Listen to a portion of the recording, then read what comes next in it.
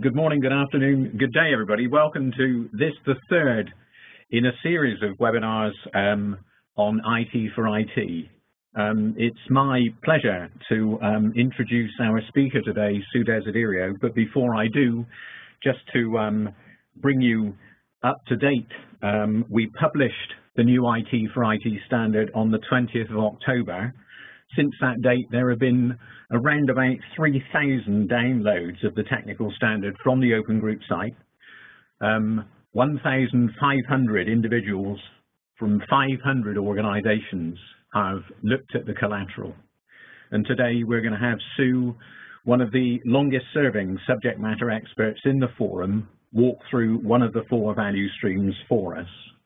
So on the call today, we have, as well as Sue from PricewaterhouseCoopers and myself from USF, other forum members from Atos and Capgemini, potential new joiners from Bayer and so on. So welcome all, and welcome to the rest of you. So without further ado, I will hand over to Sue and look forward to rejoining the conversation at the end of her presentation. Thank you, Chris, and welcome all. So today we will be doing a deeper dive into the requirement to deploy value stream, but first we'll start with a little background on the overall IT value chain. So the IT value chain within the IT4IT framework is used to describe the operating model for the business of IT. It includes primary activities, which are depicted across the top of the diagram as plan, build, deliver, and run. And this can also be thought of as planning, production, consumption, fulfillment, and support, and is realized by the IT4IT value streams. It also includes supporting activities such as finance, human resources, governance, and supplier management. These activities are tied together through the IT4IT reference architecture. A core concept of the reference architecture is a service model. Here it is depicted as a life cycle across the value streams: conceptual, logical, and realized. In the planning stage, the service model is conceptual in nature. Think of it as a marketing plan for the service, the product of IT. What does the business need to address? Who are the customers? What is the value to them? And how much will it cost? And when do we provide it? That model becomes logical in nature when it is built or sourced externally. These are development and integration model elements, such as system design, source, build, and deployment checklist. It then can be released, published as a service that can be subscribed, or deployed directly into a run status, which is the realized service model. Finally, it can be ordered through a catalog subscription process. Here's a view of the overall IT4IT reference architecture. The focus on the architecture is on the data and functional components, not the processes that comprise these activities.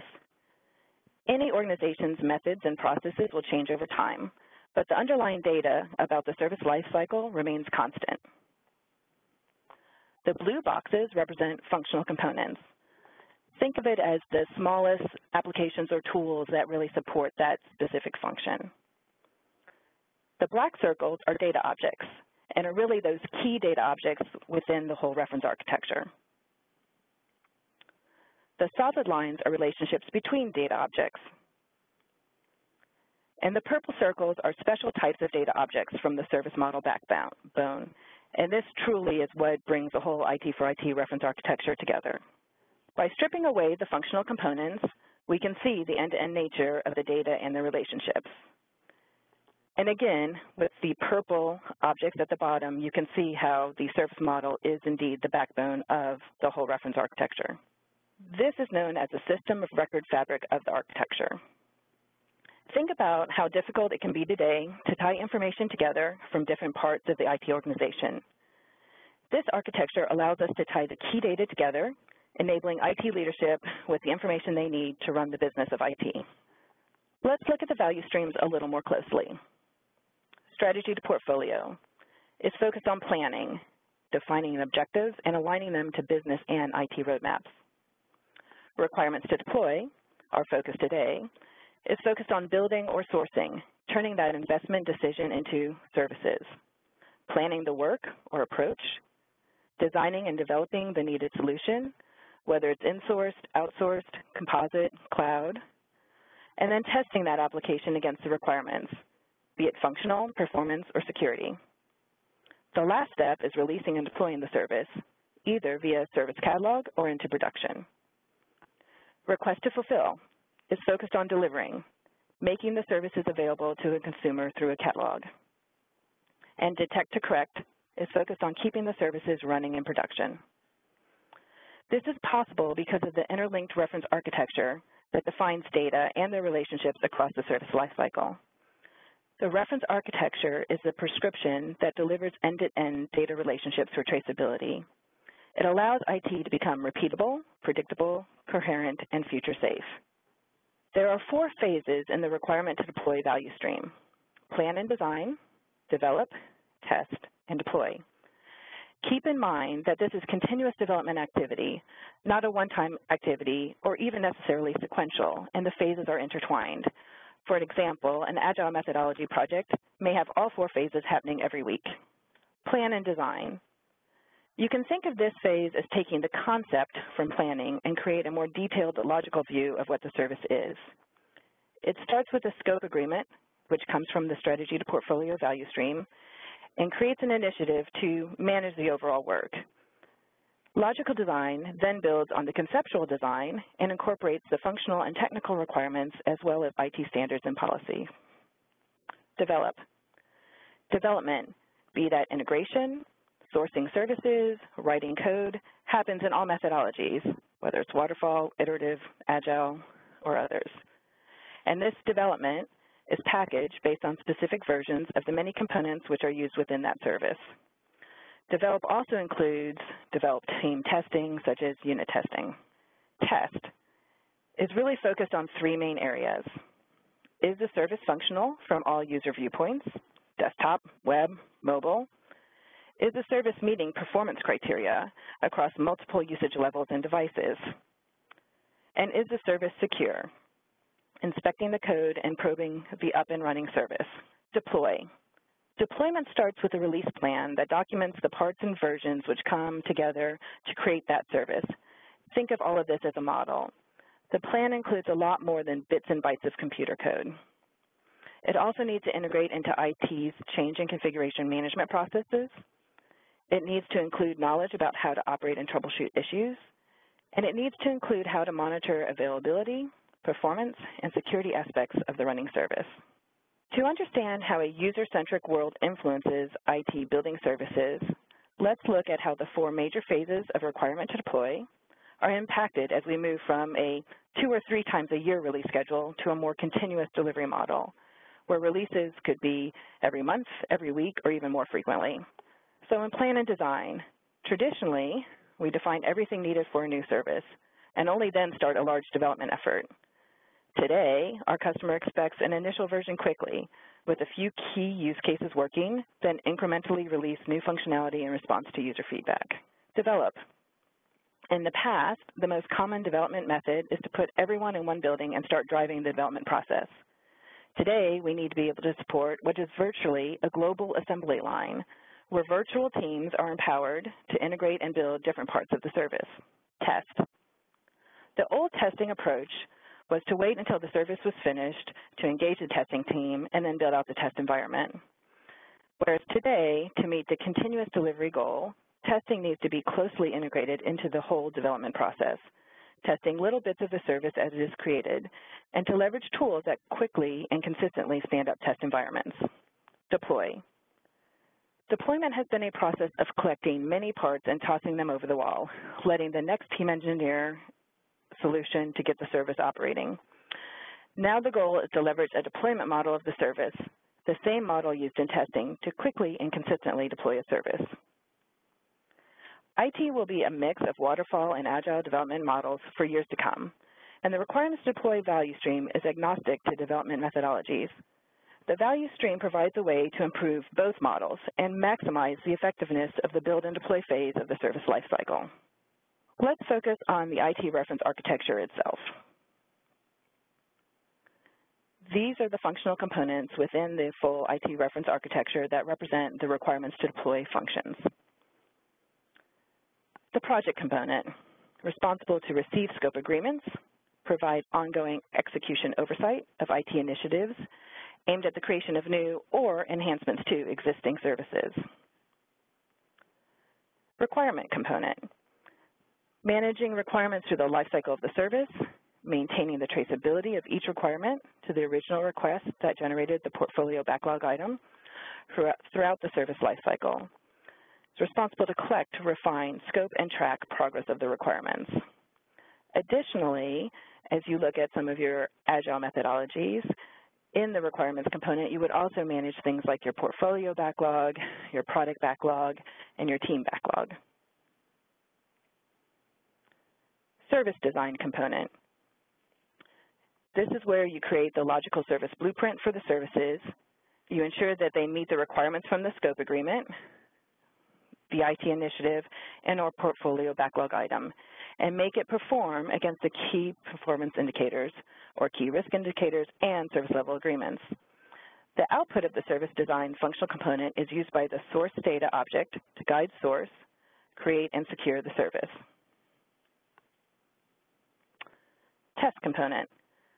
Plan, store, and execute tests which ensure that the service will support the customer's requirements at the agreed service levels, including system integration testing, user acceptance testing, performance testing, and load testing. Source control component. Ensure that the service is developed in accordance with design specifications, organizational standards and policies, and both functional and non-functional requirements, so that the service can be operated successfully and in line with customer expectations and requirements. Produce and manage source and documentation, which is then stored. The build component. Create, manage, secure, and track builds. Implement build automation.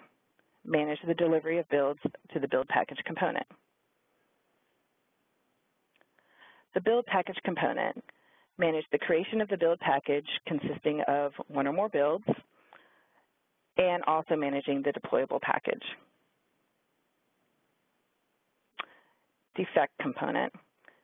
Keep track of all the defects, including their origin, status, importance, in relation to requirements and known errors. The release composition component keeps track of the different service releases, defines the structure and content of the service release and its underlying components, including the instructions of how each component can be deployed.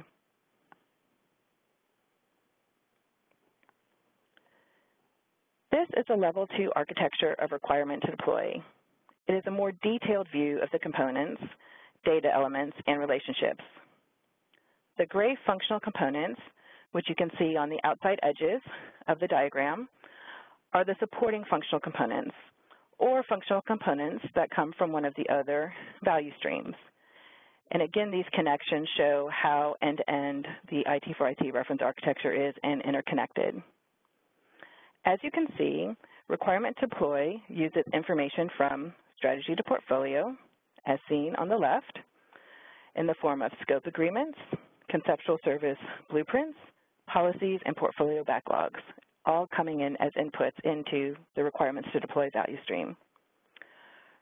From the detect to correct value stream, there are additional inputs coming into requirement to deploy that include incidents, problems, and known errors, as these are work items that must come back into the build service solution to be remediated.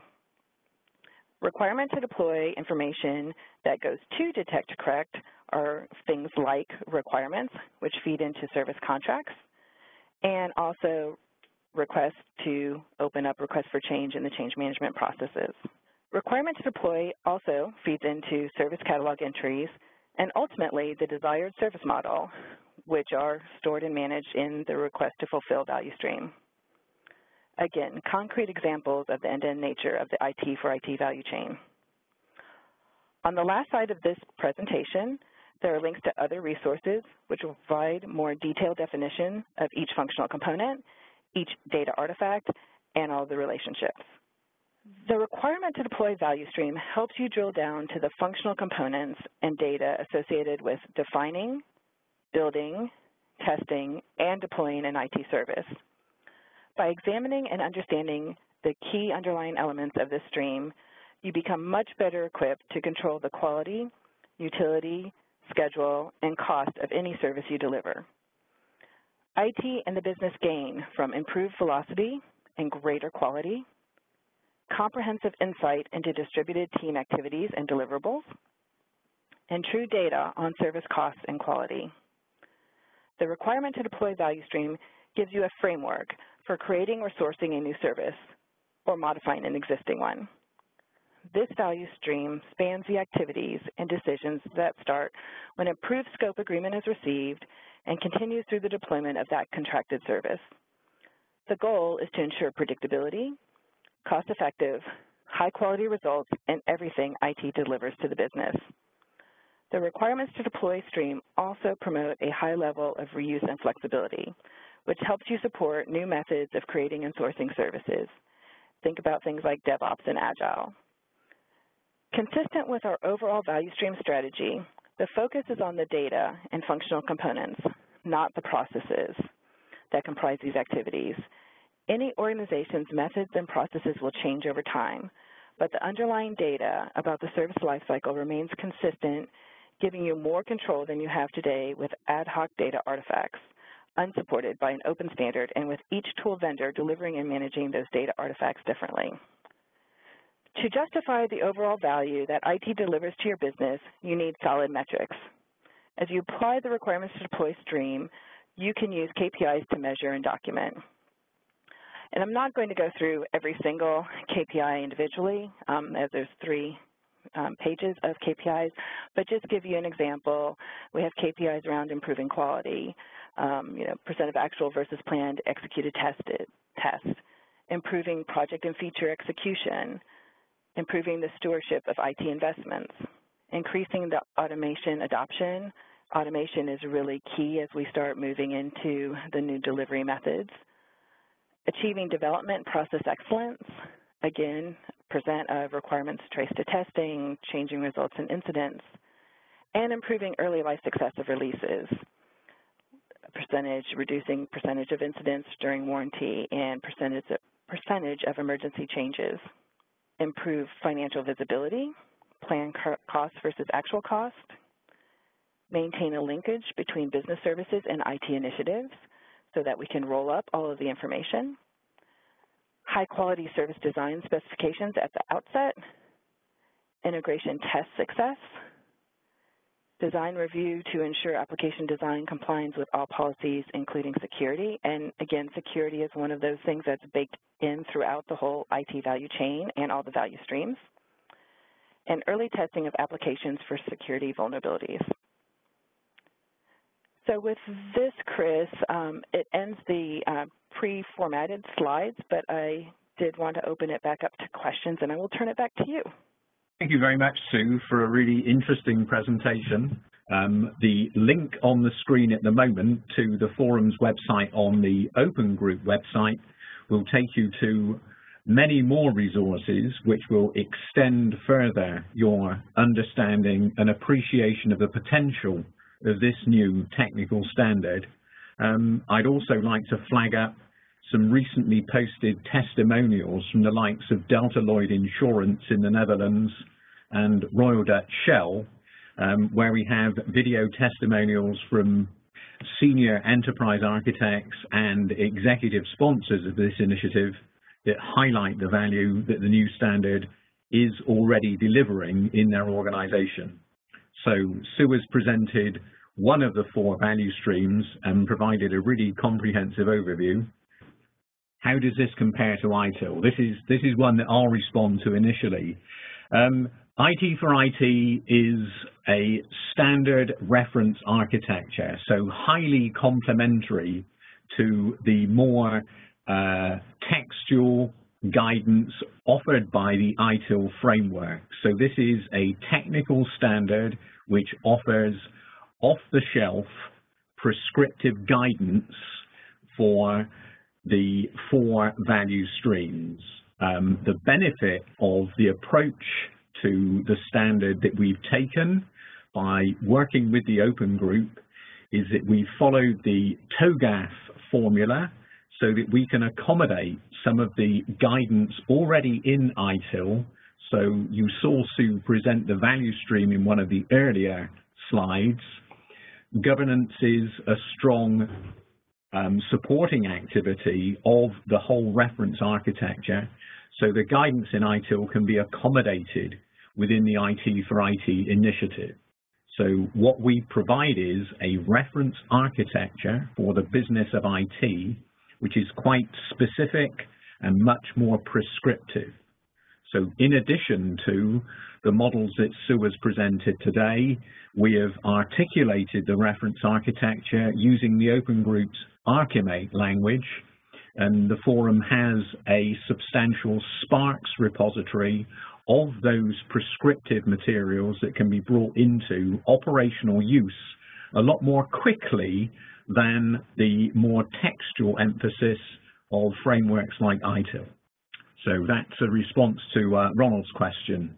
We got a question there from Gerardo. It says, how is IT4IT integrated with ITIL? You may have answered that already, Chris. I think so, yes. They're highly complementary, and as I say, that they are, if you will, acknowledgement of each other's strengths and weaknesses, but the reference architecture is distinct and very potent because of the technical prescriptive guidance that it offers to practitioners with complex briefs like Sue, who are responsible for choreographing the business of IT across a complex organization like PricewaterhouseCoopers. So again, I think one of the best ways to respond to that question is to take a listen to the likes of Rob Arkershoke from Delta Lloyd or Mary Jarrett from Shell, who talk about their initial experiences with the benefits and complementarity of this new prescriptive technical standard. Question from Ahmed says, what's the difference between IT4IT and TOGAF? TOGAF is a framework. We have been guided by TOGAF in the development of IT4IT. They don't compete in any sense. IT4IT basically follows the TOGAF crop circle, and we have been good open group citizens in adhering to TOGAF methods and practices in putting the reference architecture together. So again, highly complementary, but we are comparing a generic framework in TOGAF to a very specific reference architecture, which is focused specifically on the business of IT. When will Archimate be updated to include these artifacts is a question from Ronald. That's a work in progress. As an open group forum, we liaise very closely with the other forums, and we have liaisons into the architecture forum. That's an ongoing process because obviously Archimate is a living language. So that continues through the work using the Sparks repository and the articulation of the IT4IT collateral using the Archimate language. Looks like you've come to the end of the questions there, Chris. I think so, Simon. Sue, many, many thanks for a wonderful presentation. Always good to hear from you. And to the attendees, many thanks for your interest today. Please don't hesitate to contact myself or Sue or Simon if there's any more information that we can give you on the forum. And we hope that you find the material useful and look forward to working with you.